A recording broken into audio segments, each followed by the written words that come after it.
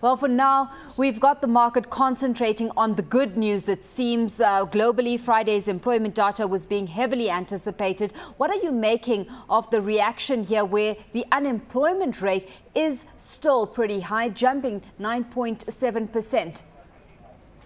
I think, you've hit the nail on the head. There's good news, there's bad news.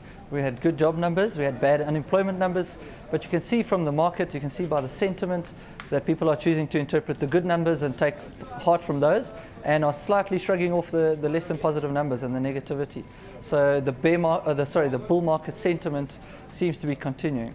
Well, that having been said, there's a theory out there that, when we see increased levels of volatility, it implies that we've reached the peak of whatever prolonged cycle we've been through. In this case, it's been the bear run. Seeing that there has been a rise in volatility of late, how much merit does this argument hold in your books? That's a tricky one. We've had a significant either a bear market rally or we've turned back into the bull market. It's hard to say which.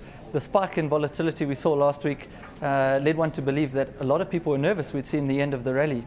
However, looking into the close of the week, how we closed on Friday, how we've opened today, and volatility has actually come back a significant amount since that spike. So one could actually say that it might have been a bit of a false start, and it looks like we might push through on the upside. Talking about pushing through, looking at the rand, it's past that 770 level, which was a key support level, and then 760 as well. What are you making of the movements we're seeing on this front within this broader context that you've just outlined? I think also just chatting to the currency guys, it's broad-based strength across all emerging market currencies. You can also see the strength in the euro, and really for me it's a continuation of the theme. It's buying into emerging market economies, it's buying into growth.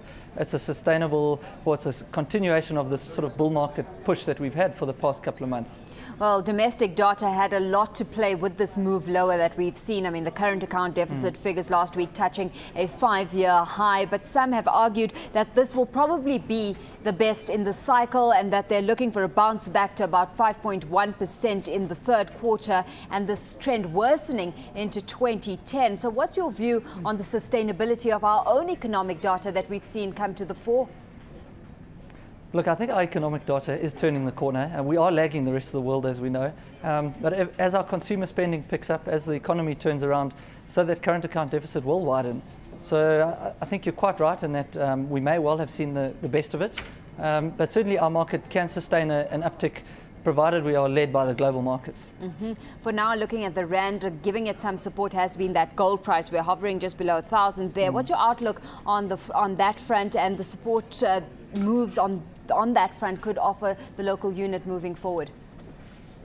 Yes, gold, you can interpret the gold strength in many ways. It either means people are looking at inflation, seeing markets turn around, seeing growth come back, and they're buying gold as a safe haven against that, or they're treating it as a commodity coupled with the other basket of commodities, and they're looking for growth across all markets. So I actually think it's really a positive sign, even though it's often been seen as a safe haven in the past. Okay, looking at data we saw out this morning, a sharp rise in net reserves in August, but this mainly due to the IMF's SDR rather than because of SARB involvement in the market. Do you see the bank being active in the market in the month ahead, given that we are sitting at new lows? I think the bank's going to maintain its policy of non-intervention, and I don't think we'll see too much activity from the SARB in the market.